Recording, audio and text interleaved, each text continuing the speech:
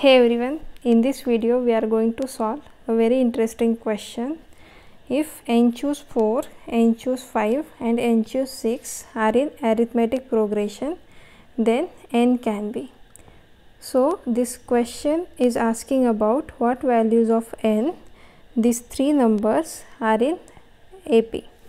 So let's find the values of n. So for that, let's recall that this number n choose 4, n choose 5, n choose 6, these are in AP. That means n choose 5 minus n choose 4 is equal to some d, and n choose 6 minus n choose 5 is equal to d, where this d is the common difference, right? Because we have given that these three numbers are in AP, right?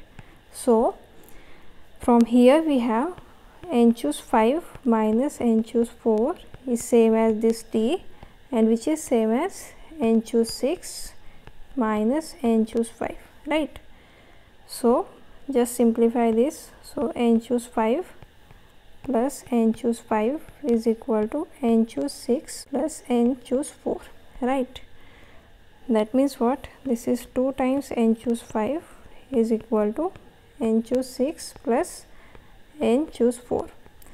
Now let's write this. So it is 2 times, what is n choose 5? This is n factorial divided by 5 factorial times n minus 5 factorial, which is equal to n choose 6 is n factorial divided by 6 factorial times n minus 6 factorial plus n factorial divided by 4 factorial times n minus 4 factorial, right?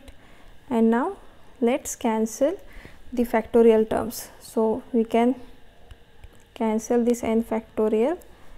So this is 2 divided by 5 factorial times n minus 5 factorial is equal to 1 by 6 factorial n minus 6 factorial plus 1 divided by 4 factorial times n minus 4 factorial, right?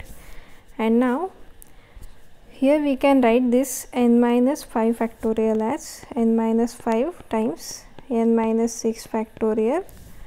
Similarly, this n minus 4 factorial as n minus 4 times n minus 5 times n minus 6 factorial. Now we can cancel this n minus 6 factorial, right? And we have 2 divided by 5 factorial times n minus 5 is equal to 1 divided by 6 factorial plus 1 divided by 4 factorial times n minus 4 times n minus 5, right? And now we can cancel this 4 factorial also. So this is 5 into 4 factorial, right? And this is 6 into 5 into 4 factorial. So this cancels and we have 2 by 5 times n minus 5 is equal to 1 divided by 30, 1 divided by n minus 4 times n minus 5. Now multiply throughout by n minus 5, we get 2 divided by 5 is equal to n minus 5 divided by 30 plus 1 divided by n minus 4, right? And now just multiply by 30 throughout this equation. So we have 12 is equal to n minus 5 plus 30 divided by n minus 4. Now multiply throughout by n minus 4. So this is 12 times n minus 4 is equal to n minus 5 times n minus 4 plus 30, right? And just simplify this. So this is 12 n minus 48 n square minus 9n plus 20 plus 30, and therefore we have n square minus 21n plus 98 is equal to 0. So this is a quadratic equation and we can find its roots, right? So what are the roots?